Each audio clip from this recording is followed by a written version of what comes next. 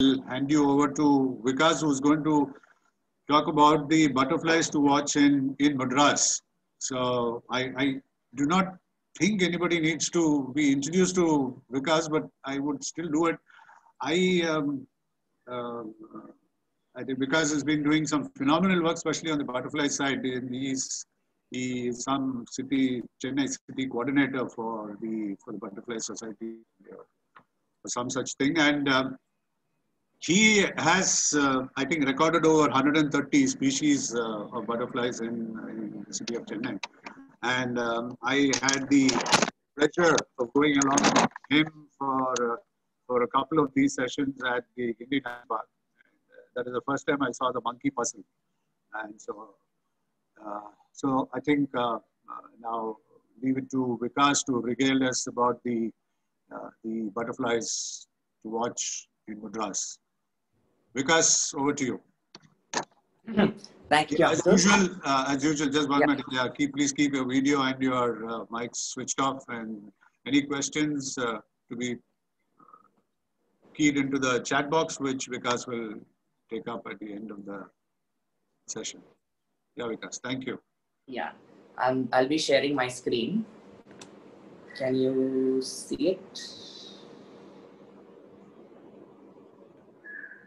Is it visible? No, we can see it. Okay, cool. So I'll keep the questions to the end. So you can type it in the chat box, and after I'm done presenting, I'll answer your questions, okay? So I'm going to talk about the area we're going to visit. So firstly, I'm going to deal with 3 districts in particular. That is Chengalpattu district, Chennai district, and Tiruvallur district. So we'll be focusing on those areas. Kanchipuram district, there are no, new butterflies. So I have not really covered that. And plus that has a very limited scope of talking about, because in the redistricting, it comes more into the raptor zone. So I really don't have a lot of butterflies there, because it's more of grassy areas. And you get the same type of butterflies throughout the region. So butterflies tend to congregate more towards the forested zones.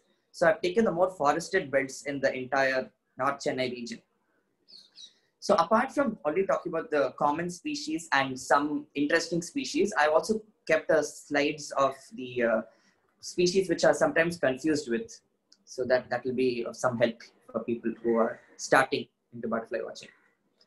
So as I mentioned, I will be talking about this zone. I call it the man mask zone, because it looks like a guy's face. So I've not covered the entire Tiruvallur district. This part of Tiruvallur district has a small portion of Eastern Ghat Hills. So the Eastern Ghats as such are a very diverse zone and have a completely different ecosystem.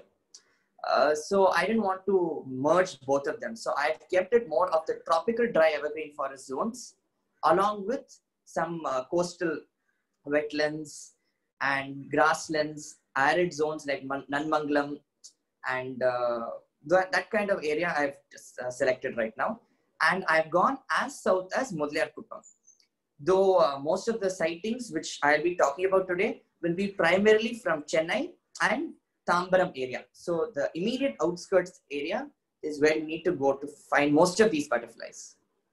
So how many butterflies do we have in this region?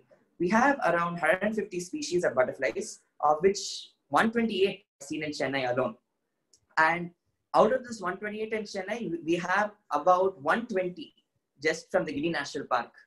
So it shows how diverse that national park is. It has almost more than 95% of the butterflies which we have in the city right inside just one small national park. And generally, when I say the number 150, people don't take it at face value. They can't relate Chennai and butterflies, because generally when we talk about butterflies, we immediately go to Northeast India or Western Ghats or the Himalayas. So that notion has to be first trashed, that butterflies are not found in city limits. We have a lot of butterflies in Chennai. So the first myth that has to be broken is that all butterflies look alike. There are some butterflies which are very similar, and that's why people tend to not identify them as easily and separate them as species. But there are 74 butterflies which we get throughout the year very commonly. So that's a very good base mark to start with. Beyond the 74, there are some species which are slightly common, but are not found throughout the year. So that comes to a halfway mark of like, I would say 80, 85 species. After that, if you sit with a book and have solid pictures and can compare with what you've got, you'll be able to find more differences. So I'll be getting into that in this presentation. So I don't want to spend a lot of time on the common butterflies because this is something you all might have come across. But if I take any habitat in Chennai and any location, even if it's within city limits, the probability of me seeing all these species is very high.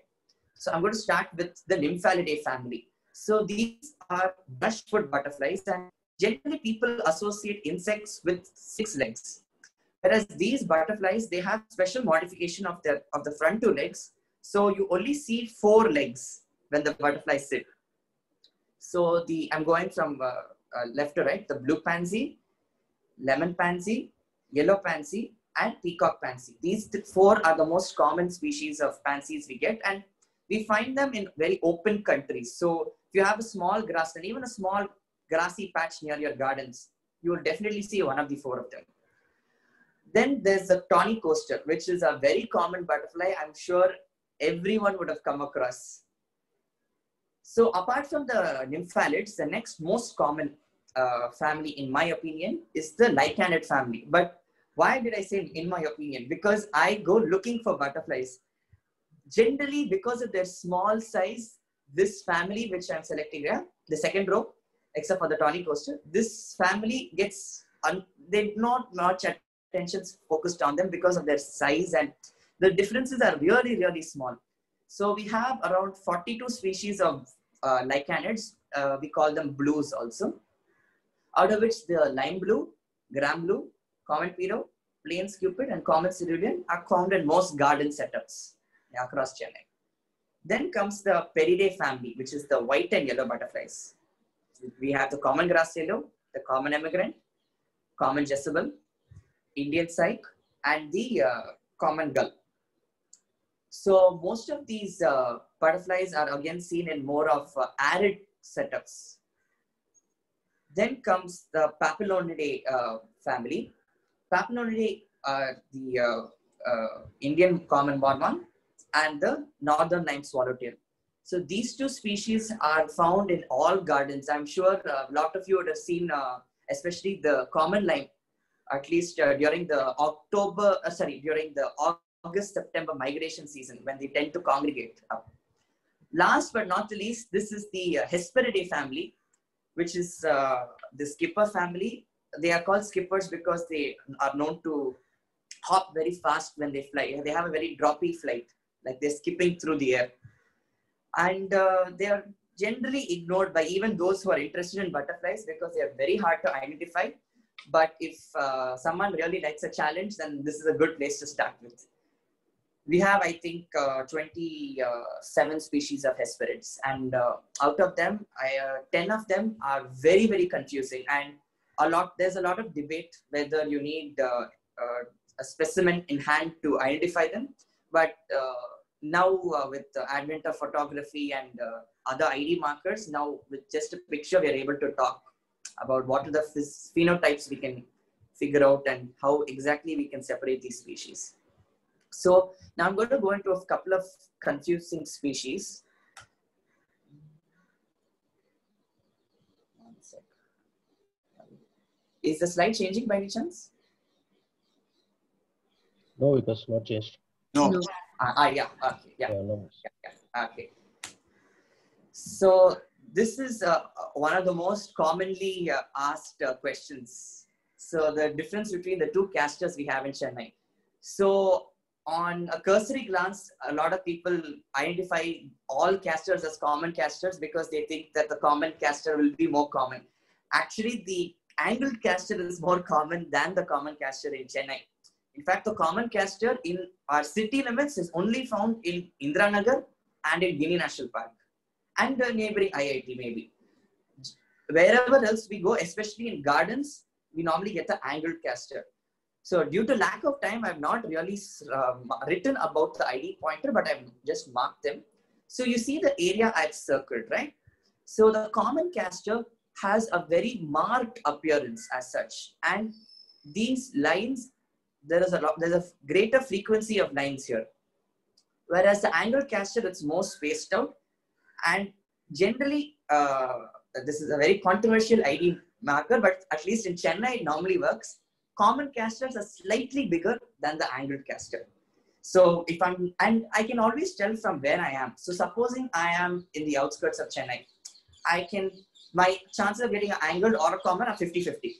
If I'm closer towards Chennai, I can tend more towards the angled castor. But all this will come more with experience than with, and local knowledge. That's more important. So it's always better to go with ID parameters than just field guesses. Another pair which is commonly confused is what is wrong with the system? Are the eggfly males. So the Dan-eyed eggfly and the great eggfly are two eggflies we get, and a lot of even prominent lepidopterists would go with the fact that this bluish tinge you see here, right, is the best key for identifying between the Dan-eyed and the great eggfly. However, now in Chennai, we've got a couple of specimens where the Dan-eyed eggfly also has a bluish tinge. So the best way to go forward with this in that case is by this marking. You see this white marking here at the edge of the butterfly. If it is very prominent, then I can tend towards a Dan-eyed eggfly male. However, if it is not a continuous spot like this and it's slightly demarcated into two spots and they're slightly smaller and the top spot is smaller, I can tend towards the greater eggfly. And if with a little imagination, this larger spot here is more oval shaped, whereas this is a more diffused comma-like marking. But this particular, in the Dan-eyed eggfly, it's always oval shaped. The great eggfly, sometimes this comma-like marking tends to get little oval shaped, but generally, I would say what we get in Chennai, we don't have to worry about that. So, and another aspect you can look into is size. The great eggfly is always bigger than the Dan-eyed eggfly.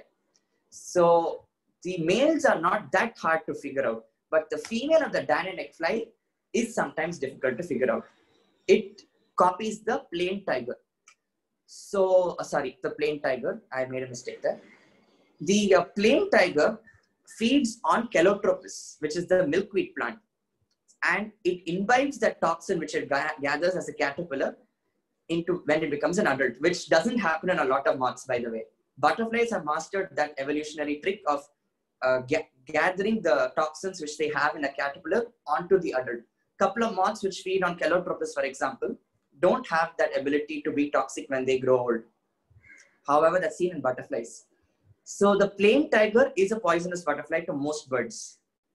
So in that, there's a mimicry by which the Dan-eyed eggfly female tries to mimic the plain tiger so as to appear that it is toxic in nature. There are again a lot of ID parameters people use, especially the Dan-eyed eggfly. In my experience again, when I've been in the field, I've seen it's a more faster flying butterfly and a very strong flight. Whereas the plain tiger is a very feeble, low ground flying butterfly, very slow flying. But the best way of telling them apart is by checking the abdomen color. The plain tiger always has an orange color abdomen, whereas the Dan-eyed eggfly female will have a nice gray abdomen. And even when I'm talking about the habitat, I would rather see the Dan-eyed eggfly in more forested habitats, but it doesn't mean I won't find it in a grassland setup. I would find it in a grassland setup, but if there is a forest thicket nearby, then there's a greater chance for that. But if I'm in a completely open setup and I see a butterfly flying slowly, then I can tilt more towards the plain tiger.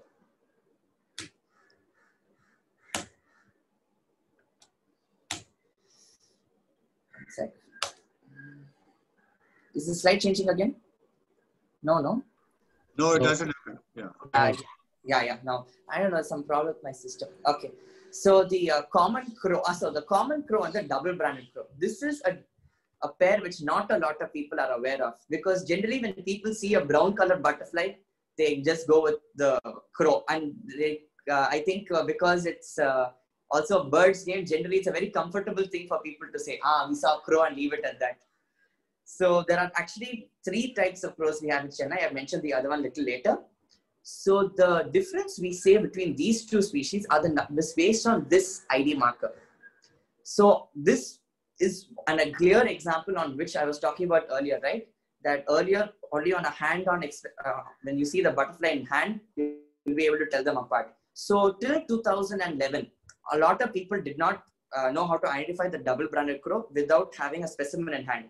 Then with the advent of photography and more pictures coming in, people noticed that in the normal crow, which we see, the common crow, there's only one spot here, and it is not followed by any spots immediately towards it. Whereas the double-branded crow is followed by these 2 spots. And these spots here, they are more irregular, whereas these come in a more regular pattern. Like you can draw arcs, right, on these. These are not so regularly patterned for us to draw any arc. So that's another example by which I can say, you know, with photography, we have improved our skills, because I, for example, have taken pictures of double-branded crow from 2008, 2009, and I never knew about it till this recent ID parameter, which you are able to find out based on photographs.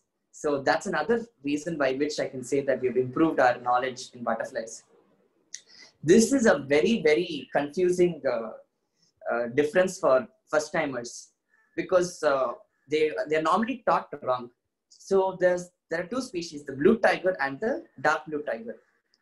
Generally, when someone tries to start butterflies, they don't want to talk about the very confusing ID parameters.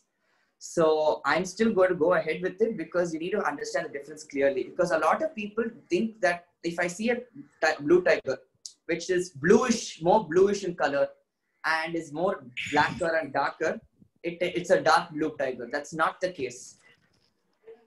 So that's why I've taken these 2 pictures. If you see, the shade of blue is pretty much the same, and even the brown, this is the dark blue tigers, just a tinge more browner. There are I've seen some blue tigers which are much bluer than the bluest dark tiger also. So in that case, there's this small cell area I've marked, right? So how do we keep a map on that place? Basically, you see the head. So from the head, if I'm going to draw a straight line through the thorax, I will land up with this cell spot. So if there's a lot of brown, if there's a lot of brown here, then yeah, it's a dark blue tiger. But if that area is not so brown and there's more blue marking there, it's a very thin slit. I call it a slit there. So if it's a very thin slit marking, then I will tend towards the blue tiger. If it's the dark blue tiger will have a more larger slit here. And blue tigers, you will see them throughout the year. Dark blue tigers are seasonal to Chennai. We don't get them throughout the year. We only get them from June till probably September. We don't get them beyond that. So these migrate during the southwest monsoon migration. This is a the dark evening browns are rare butterfly, but I still kept it because a lot of people have sent pictures which turned out to be dark evening browns. So the common evening brown, the dark evening brown are both pretty tough to identify butterflies. But the best way to go forward, and especially with evening browns, I'm not sure if you guys are aware, but there was a Guinness, Olympic, I'm not sure, one record which was recently done for a person who I think got 50 to 70 different morphs of the common evening brown.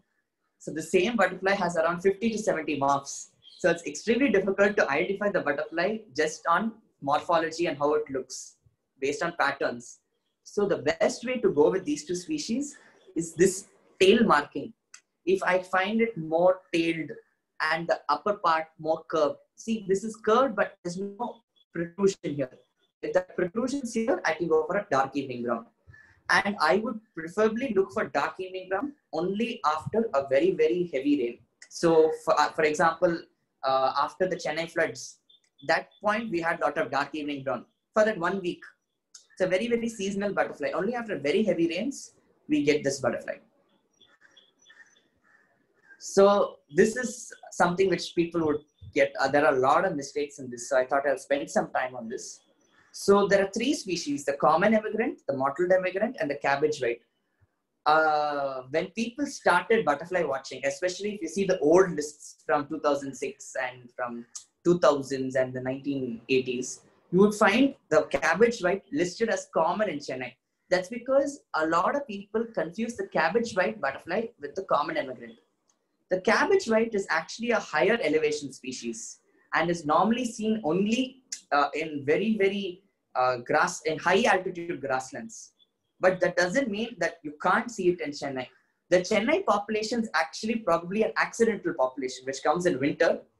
So the working theory is that along with the vegetables, few pupae come to Coimbatore, and it's probably they hatch. I don't think that there is a viable population to go in Chennai, though. There has been one case in somewhere in the southern parts of the Himalayas, the foothills of the Himalayas, where they found a new host plant and they've started coming down. In Chennai, I don't think that's happened yet. So right now we think that there are stragglers which come through the Ooty cabbages.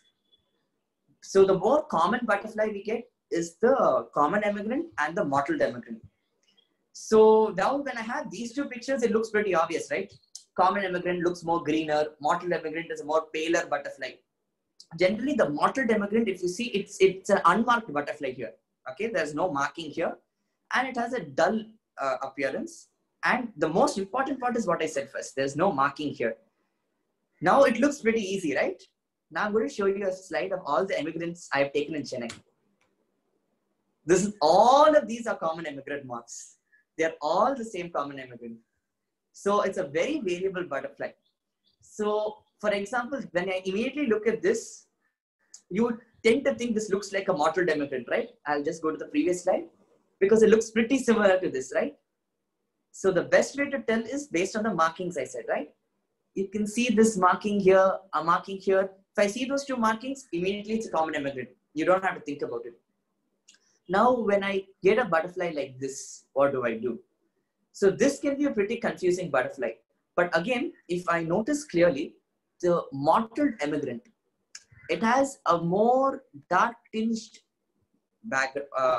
edge here, and it has scaly markings here.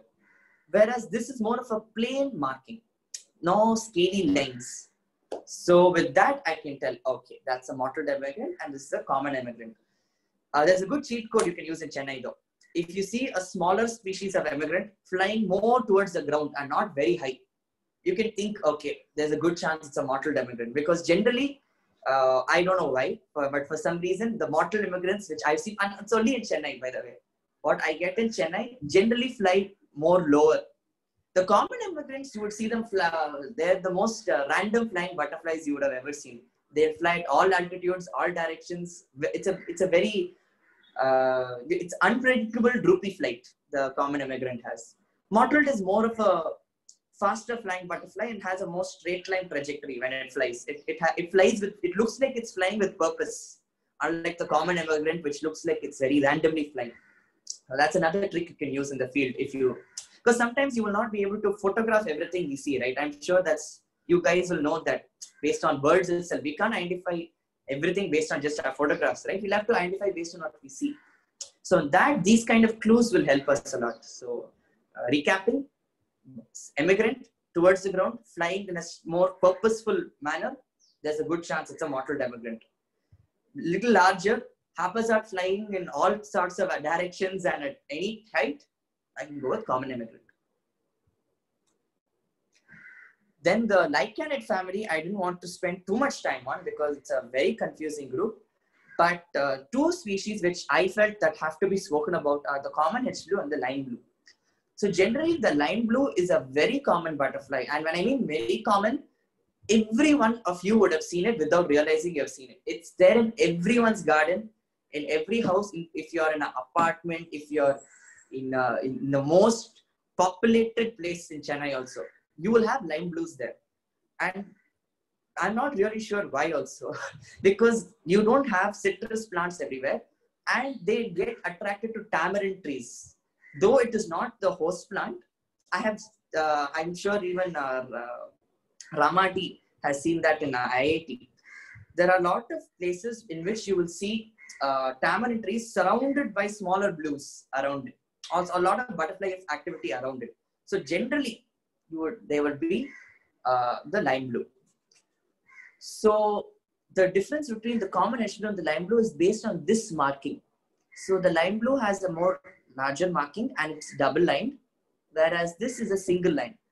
And why I'm stressing on the common hedge blue is the common hedge blue is always found along with the lime blue, but not in normal numbers. For example, when I see 2000 lime blues, yeah, I said 2000 in Chennai, I think 2017, we had a flock of, we say swarm in kaleidoscope, sorry, in butterfly, it's called a kaleidoscope of butterflies. So we saw a kaleidoscope of 2000 lime blues. And out of that, one was a common hedge blue. So it's a very rare butterfly, but it generally is seen in larger numbers. So it's generally seen when there are larger numbers of lime blue. So when you find a lime blue congregation, and if there are like some 50, 60 of them, I would go looking for a common hedge blue. So in that, it's a very good ID marker you can use. And the common hedge blue is a very rare butterfly in Chennai. In fact, there are only 2 sightings of it in recent history.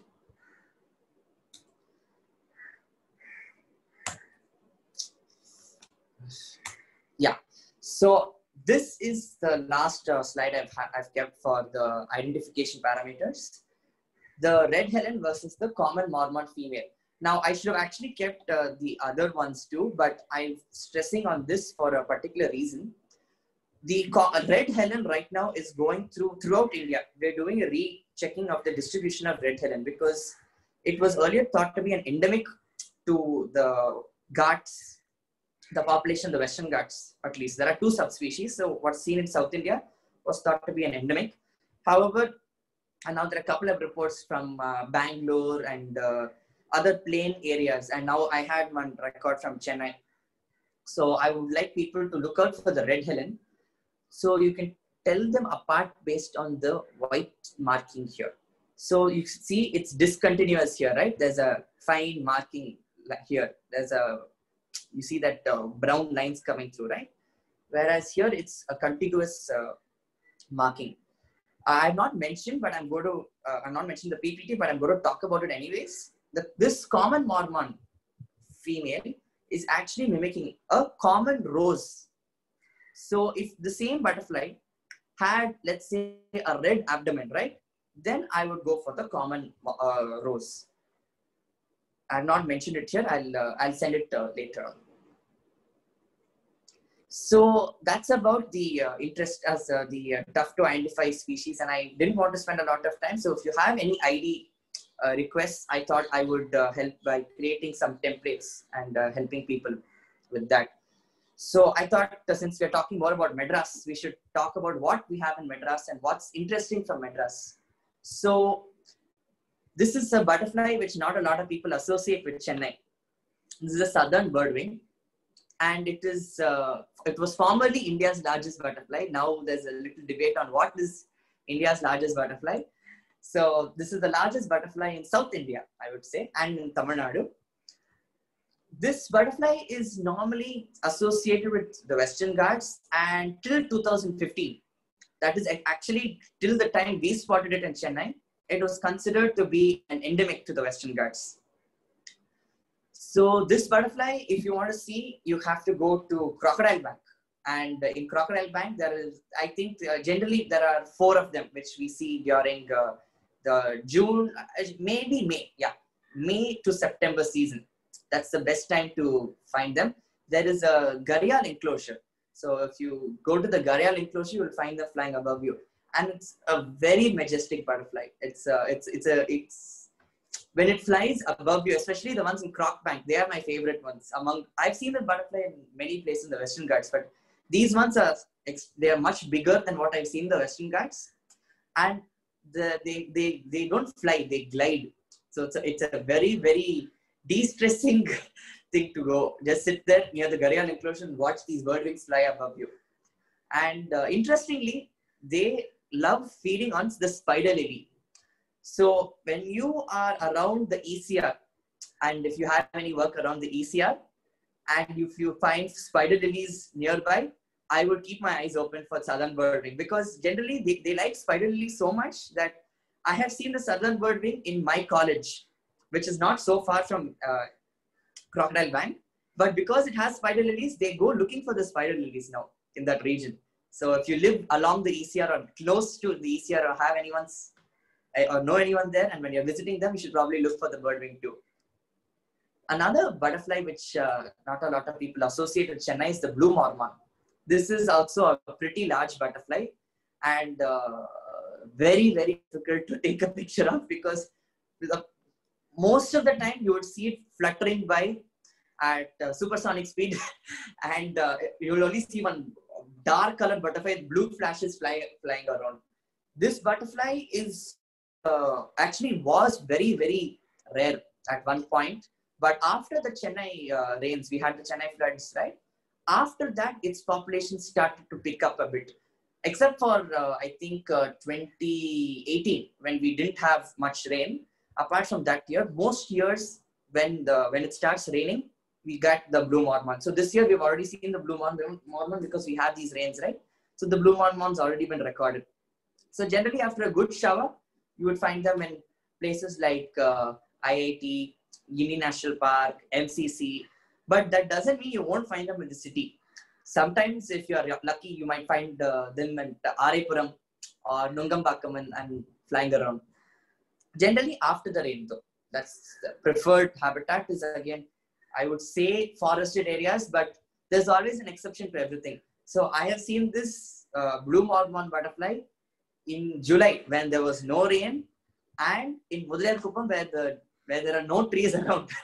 So in the backwater, I saw this butterfly mud puddling. So again, butterflies can come anywhere, and the only rule in Lepidoptera, Lepidopteran studies is that there are always exceptions to every rule. So you should when there's a set rule, no butterfly follows that. So these are all conventional correlations we have kept. So if it follows that, well and good. Else, yeah, there are no explanations for, like, for example, what I told, right? The blue mormon in a place not after rains and in a very, very open setup. There's no explanation of what the butterfly is doing there. But sometimes these things happen. And that's what makes them very interesting to study.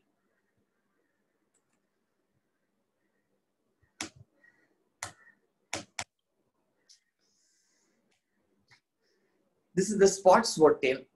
This is another species which not a lot of people associate with Chennai, because a lot of people think it's a butterfly from Rajapalayam or Srivilliputtur, that area, or Coimbatore side. So the spot swordtail we get every year from May to September, except for this year for some reason. And I'm actually a little worried as to why it's not come this year, because till 2019, we used to get the spot swordtail in small numbers. For example, I used to see maybe 10, 15, 40, maximum 40 of them. In 2019, for some reason, and we've still not evaluated why, we got 500 of them suddenly in Chennai, and all in Gini National Park. There was a big kaleidoscope of 500 of them. And so based on that, what we thought is, okay, this year will be pretty good too, especially that it's rained. But for example, the spot swordtails are no show this year. So this is another place where I said, no, we can't predict what happens with butterflies. It's very, very difficult to understand their biology and what exactly goes on and what brings them and what doesn't bring them to a place. Because actually speaking, compared to last year, this year is much, it's had more rain, and I would say there's been less strain on the environment in which it lives. For example, in IIT and Giri National Park, even fewer people are allowed now, and I don't think much clearing has also happened. So the larval host plant would have grown.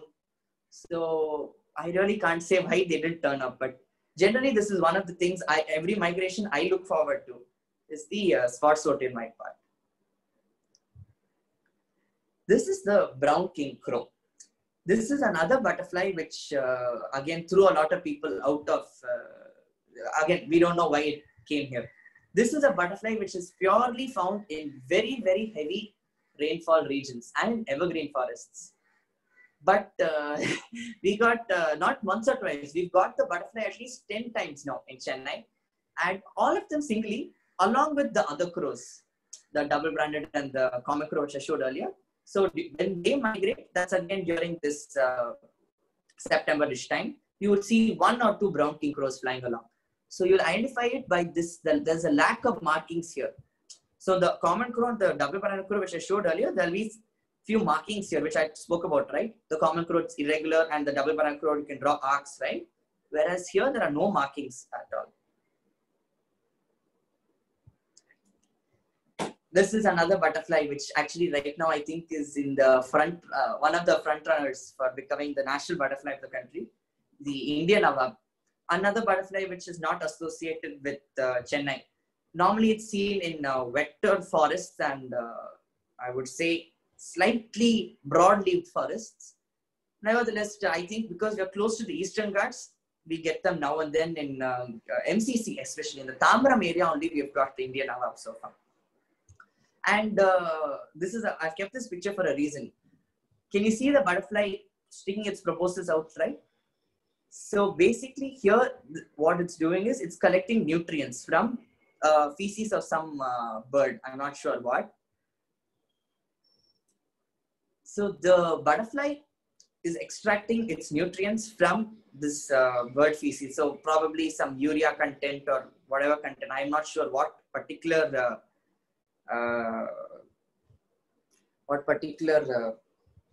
reason it's taking the bird feces from.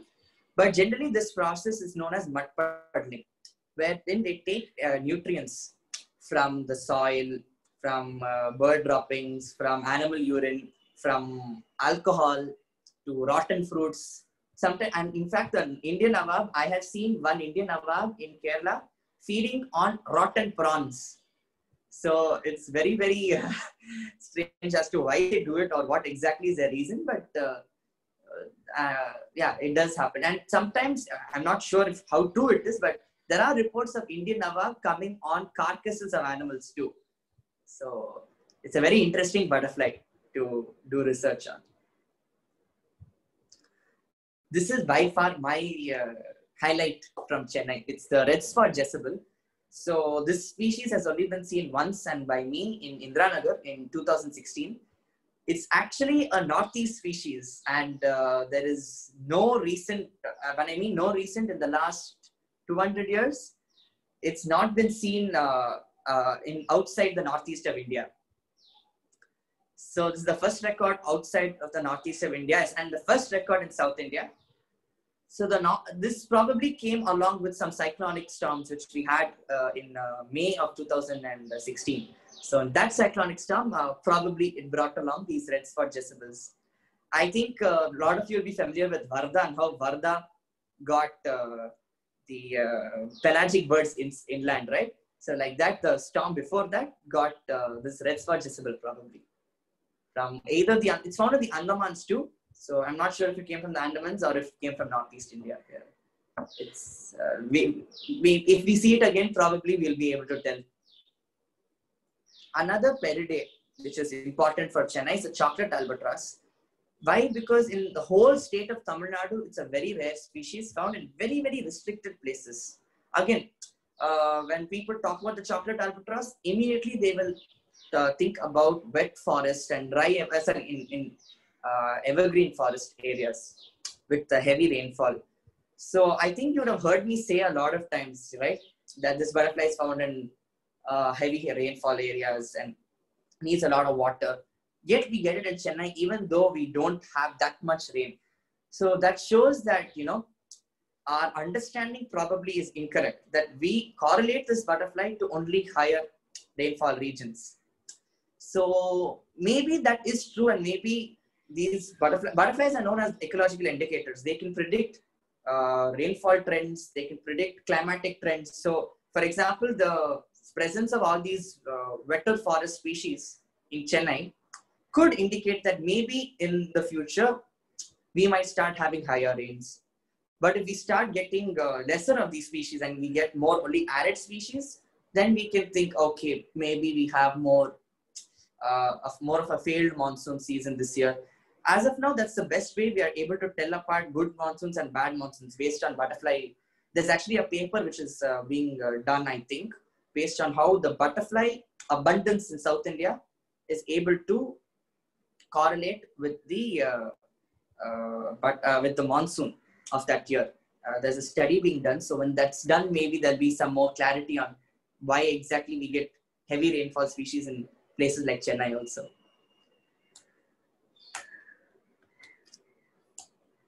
Then this is the most recent addition to Chennai, the little tiger Piro. So this species is only seen in IIT, and it's been seen, I think, 3-4 times after the first sighting. So this species is actually normally known from central India, and recently in 2019 or 18, a small population was found in a railway station in Coimbatore and in another lake near Coimbatore. So after that, this is the only other sighting in recent history, apart from few sporadic places in Salem and Rajapalayam. The well-known area for getting the little tiger Piro is slowly establishing in Chennai around IIT and Giri National Park. So maybe I'm predicting in another 3-4 years, we'll start getting this butterfly even more commonly. The beauty of this butterfly is throughout the year, you'll only see it at one particular point. It's very tough to predict which month that will be. But when it comes, you'll probably see like 10-15 of them. And they'll all be in the same patch. They don't move away from their patches.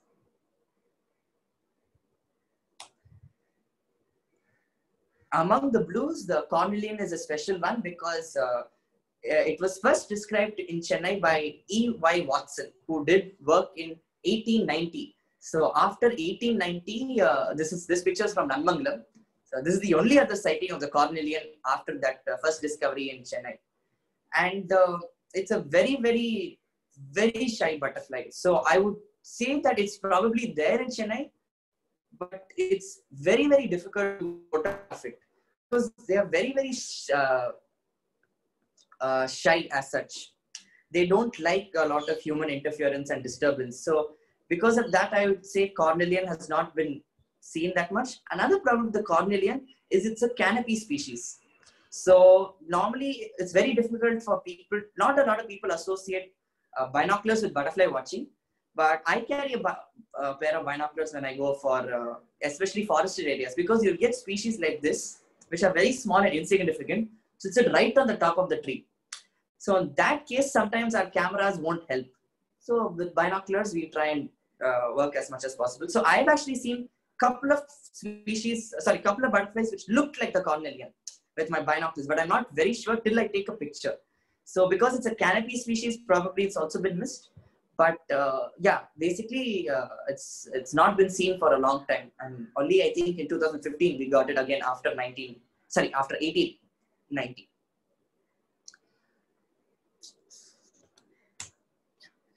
The double-banded Judy is the only member from its family. It's known as the Rhionid family, which are the metal mark butterflies. They were actually clubbed along with the blue family, but they have this very typical posture. As you can see, it has its wings half open, right? So generally, all these butterflies, they're called the Judys and Punches. We get more of them in Northeast India. In South India, we only have 2 species, one of which is the double-banded, the other is the plum Judy. They have a very characteristic way of sitting. You can see how it has its wings half open, right? So that's a very characteristic way of sitting. So immediately when you see a butterfly like that and immediately flashing around like this, constantly moving, I can immediately go towards the metal mark butterflies. And there's no confusion in Chennai. We only get one species. The plum Judy is a very, very rare species in South India as such. So the probability of you seeing it is very minimal, and it's a more wet forest species. Double-banded Judy is a more possible species. And even the double-banded Judy, it requires a lot of rainfall and leaf litter. It's not found in clear forest. So, for example, if I go to a place like Adyar Punga, which is a new forest, there won't be a lot of old leaf litter. Whereas a place like GNP, I won't even say IIT, because IIT, some patches are cleared regularly. So places like Gili National Park and Madras Christian College are good places to look for the double-banded Judy. Though it's only been seen once, I still think that there's a lot of scope with this butterfly because it's a slightly shy species. So now that now basically since I've told you about the rare species we have and that we have 74 common species, and the reason that people don't observe so many species because of these confusing species, you might associate everything and club everything as just one species. So when you factor all that in, you will understand why we stand at 150 species and not just like 100 or 90. So where do I go looking for these butterflies? Oh, sorry, I forgot these two. Yeah, the tree flitter and the, I'm not going to spend a lot of time on these because these two are very, very, very rare species, but the tree flitter and the complete paintbrush swift. Both of these species are known to be from wet forest regions. So the fact that they are in Chennai is pretty surprising for us.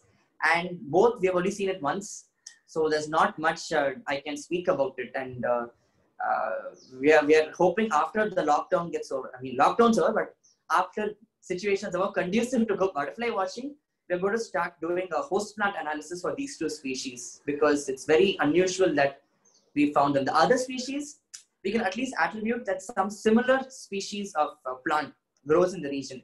Whereas these two, we are not able to exactly ascertain what is the host plant. So we are going to do more studies when time permits. So the places where we can go butterfly watching. Now, Gili National Park, though it's a treasure trove and it has 118 to 120 species, unfortunately is not, it's very difficult to get in, especially now with what all has happened. So I'm going to probably say that you can try the Children's Park. The Children's Park does have around, I would say 85 species. So maybe the Children's Park in around July to October is a good place to start with and get a real feel of, the area. Sorry, the real feel of Chennai butterfly watching. Indranagar is another place where you can get a lot of the rare species of butterflies. So if you don't want to buy an entrance ticket and want to just go for a casual stroll, there's a nice park near First Cross Street in Indranagar. So that area is again a very good place for getting a lot of butterflies. I've seen 94 species of butterflies just in that park. So, and it's a very small park. So it's a very nice experience to go walking around and seeing butterfly after butterfly on the hedges. Madras Christian College, again, I think permission's a little difficult, but if you know people, you can try getting inside the Madras Christian College. Nanmangalam, permissions are becoming easier nowadays. If you write to the Forest Range Office, they provide permission and a forest guard. You will get more of arid species of butterflies. And that's a very interesting place because some species which you don't see that often, like the rings and some of the flats, I have not covered them in this presentation due to lack of time. But those kind of rare to see species, you can try in Nanmangalam. IIT, again, it depends on how, sometimes they are very nice and they love people, sometimes they are not so nice. So if you can get in, yeah, it's another forested place you can go. Theosophical Society also, I would put along with IIT. They're a little finicky. Sometimes if you can get in, it's good. Theosophical has, I think, some 60 to 65 species of butterflies. And it's not as rich as the other places, but it's still a good place because the great orange tip, for example, if you go in February, you can get a lot of people go into Theosophical Society to get the minivet, the ashy minivet, right? So that same time period, you get the great orange tip also for some reason. So that's a good place to try for in Theosophical Society. Adiyar Punga is a new forest, so it will still take some time for butterflies to get used to it. They do evolve faster and set into ecosystems quickly, but I would still say Adiyar Punga doesn't have a lot of the required host plants, and even where it does, it's very limited. Right now, I won't say Adiyar Punga is bad for butterfly watching. In Adiyar Punga, you should know where exactly to go to find a particular species.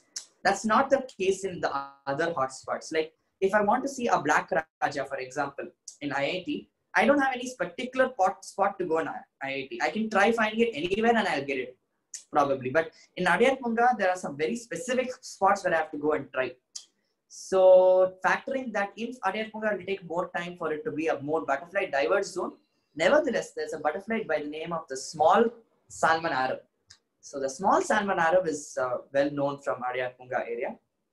And my college and that area, so Kovalam, Kedambakam, Tayyur, SSN, that belt is another good area where you have like around 80 species again. And this is a very different type of habitat. That's why I marked it in purple. It's a very different type of habitat because it's a coastal, it's not exactly a wet, you can't call it a wetland habitat or a grassland habitat. It's a mixture of both. So I call it a coastal habitat in which you get very open species, which are different from what you get everywhere else. Like you get species like silver lines and I would say another interesting are the tips, crimson tip, orange tips, which are not that common in other parts of the city. So I could speak more and I've left out a lot of parts because I've already spoken a lot on this topic. But if you have any other questions, I'll be open to that. Yeah. Oh, thank you, Vikas. That was fun and very, very informative. And I think those, those nuanced differences that you showed between several of the butterfly species, very interesting. Never knew that it was going to be a big challenge to identify the blue tiger from the great blue tiger. But I knew it was a blue tiger. But yeah. Anyway, that was good fun. That was really very, very interesting. Thank you very much. And I think there are observations and questions in the chat. Okay. I'll quickly take it to them. Okay. Are there hybrid crows? Are there hybrid crows? That's actually a very interesting question. So we're actually working on that right now because we have seen, so there are a lot of examples in which interspecies have migrated, actually in not only butterflies and moths also, the fundamental concept of which what defines a species based on whether two species can mate and produce viable offspring. We have seen couple of species of butterflies which are not the same species, sometimes not even the same family, mate. We are not sure if anything's happened after that, if any viable offsprings come. So I'm not sure of the hybrid crow, but if it does happen, I won't be surprised. Yeah. As of now, no. Okay. I don't know why Dr. Badri is asked this in grey lag geese along with bar-headed geese. I thought we were talking about butterflies and not birds. Okay. This is about the crow which was coming along with the other crows. Oh, okay. Correct. Yes. Yeah, it's exactly like that. Same thing like birds, right? You'll have that one odd fellow. It's like that. Yeah. Yeah, Badri, I got it. Yeah, I got it. Yeah, I understood. Okay. Yuvan says that he's seen blue pansies attending to dead crabs. Oh, okay. I didn't know that. Okay, that's interesting. Shakti also says that she's seen Nawab on dead crabs. Ah, that's nice. Yeah. Okay. Sarvajit says he's seen kaleidoscope of common tiger feasting on pile of rotten mangoes. Common tiger. Yeah. That they do tend to do that. Yeah. Yuvan says that he's you got a tree flitter in the Songlines farm in Wellington. Oh yes, correct. He sent me that picture. Correct. Yeah. So basically, the tree flitter is only known from that area. Karigili and his record and my record are the only records so far from our area. Oh, nice. That's very interesting. Yeah. You had mentioned, but Shakti says, how about Kovalam? I've seen many butterflies flying towards us. See, you did mention Kovalam, Kelambakam. Yeah. Correct. Yeah. Kovalam, Kedambakam, SSN. Tayyur. That's what I said. Yeah. How can we attract butterflies in our home garden? In our home garden. Okay. So there are a couple of things which you have to keep in mind. So if you're going, it depends on what you want to do. Do you want to attract butterflies to rear them, or if you want to attract butterflies just to see them? So if you're going with seeing, I would say that you have one host plant. And I don't mean as some very fancy host plant. Normal lime tree, if you grow, right, you'll get lime blue, you'll get common marmon, common lime. All of those butterflies will come and lay their eggs. Apart from that, if you have some nectaring plants, common nectaring plants, which are there on a website, for example, I Found Butterflies. There's a nice website in which they put some nice larval host plants and nectar plants. So you can put those like hibiscus and not lantana. Don't grow lantana. I don't, yeah. Though butterflies get attracted to lantana, I would prefer you not to use lantana. But there are a lot of other options like Ixora, which some of them are not native, but for native species, I would say that you go to the website. There's a nice website in which you can check. Yeah. Okay, as usual, lot of kudos, enjoyed, excellent presentation. Thank you. Do common crows migrate during southwest monsoon? Common crows, a small portion of them do migrate during the southwest monsoon, but more double-banded crows actually migrate during the southwest monsoon. What happens is once they migrate around during the southwest monsoon, there's a reverse migration which happens in the northeast monsoon, where again you'll have only blue tiger and only common crow migrate. The southwest monsoon, you'll have blue tiger, common crow, double-banded crow, and dark blue tiger. The reverse, you'll only have the two more common species. Yeah.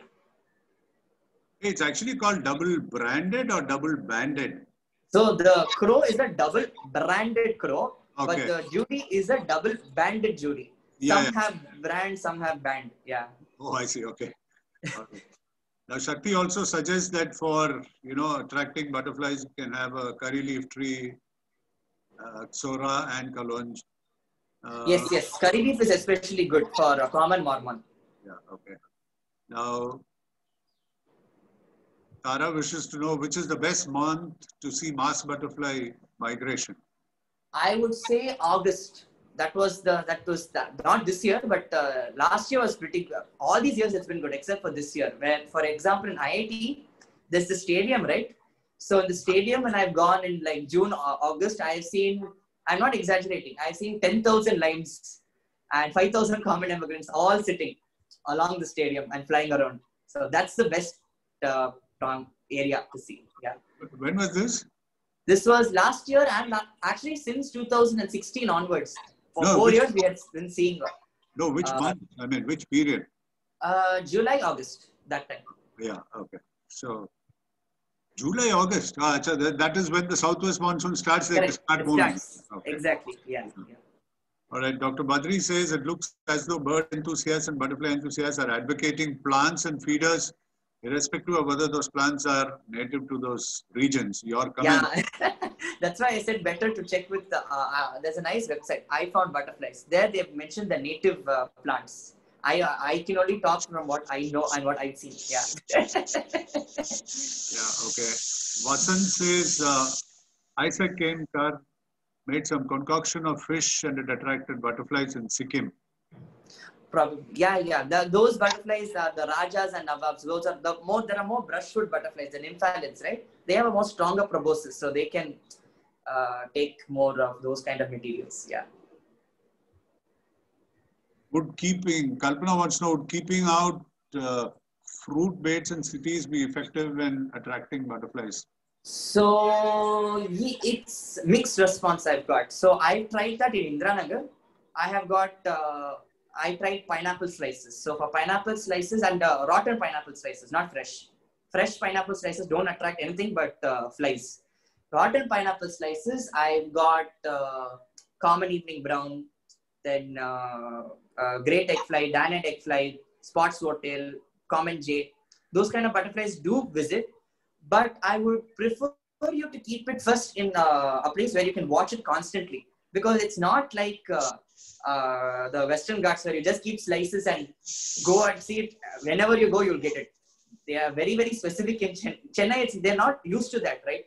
So they have to first be tuned into that, I guess. So because of that lack of that thing, you can't go. I would start at home first instead of, and I would not do that in a forested area, especially like a place like GNP, because when you're putting rotten pineapple, remember we have other animals and we should not start something else in the Guinea National Park. Yeah, you can't obviously go there and do this is only at home. Yeah, it's only at home, exactly. Yeah. So Kalpana wants to also quickly check with you on the same subject. What about guava? Guava, I've not tried. I've not tried guava. But it might attract. It could attract common evening brown will come. Okay. So you could check, you could try and come back to us on that. Okay. Yeah. You and Kalpana both suggest that Premna species is also very good. Best native nectar plant in the Coromandel. Yeah, Premna is good. Yeah. So Usha wants to know, you were talking about rearing. How can we do that at home garden? Did you mention rose plants for attraction? Host, not rose. Host plants. Host, So yeah. host plants are basically the butterfly, the plant in which the butterfly lays its eggs. You call that as the host plant or the larval host plant.